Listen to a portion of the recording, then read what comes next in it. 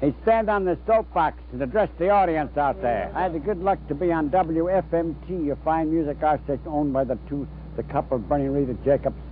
And I found working that station was beautiful. It was independent.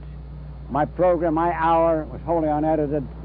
And then it was taken over, first by the Tribune and then by WTTW, and it became something else. Once you lose your independence and you become part of something else, the very nature changes. And so it was a dream. 42 years was a dream world. Then when it was taken over by another more powerful force or factor, it changed by the very nature. This is our program for this morning.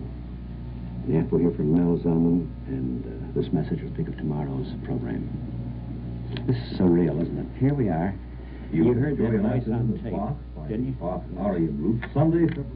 You heard that voice on tape.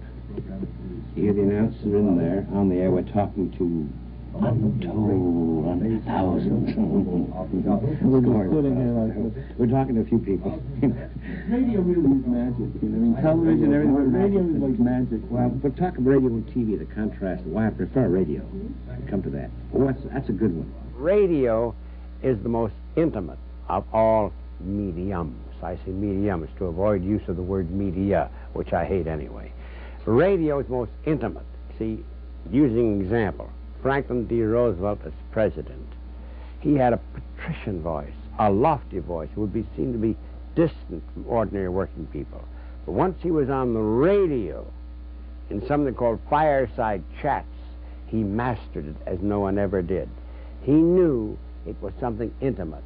He's talking to one person. You see, when you're on radio, you're not talking to millions. You're talking to one person.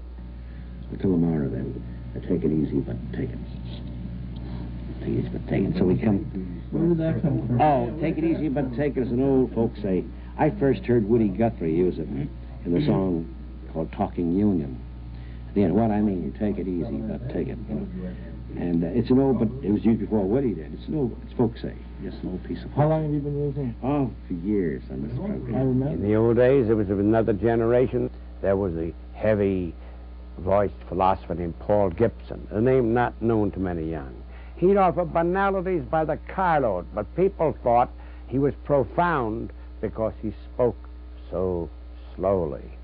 See, if you speak slowly, they envision a pipe and tweed coat and wisdom. The slower you speak, the more wise you are. He spoke very slowly, but what he said, of course, was as full as an empty paper bag. Well, these are tapes that I've done through the years, and these are only part of them. These have nothing to do with the books. These are just tapes from the radio station, WFMT. As Paul Goodman, a lot of tapes of Paul Goodman, Ravi Shankar. Different ones, you know. Tennessee Williams. A lot of music tape, too. A lot of music tape, different singers, you know.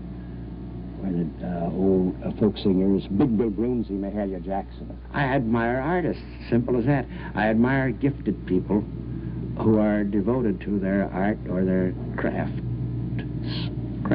yeah, of course, you know. And I don't admire slovenliness, and simple as that. Do you get a special feeling in this room? I don't know. Do I get a special feeling? Well, I suppose the first is a lot of work. A lot of work. Your work ethic. Yours, not the work. Your work schedule, you mean? Your schedule, your work ethic. You're more than 88 right now. Yeah, I'm 88. I was born May 16th, 1912, about 28 days after the Titanic sank, born the same year. The Titanic went down and I came up. Now, maybe it's not accidental that Titanic and I went with it. The Titanic should have been the end of man's arrogance, that we learned nothing from it. Think about it. This ship that wouldn't go down, just the tip of an iceberg, bang. And you would think we learned... I'm a talker, I know that. Yeah. I can talk, I know that. And most of my stuff has been oral, you know. Mm-hmm. Let Freud make what he will out of that. The cigar, I know it offends many people. I apologize. I don't smoke in front of people in a room. I smoke by myself. my one remaining vice, so please bear with me.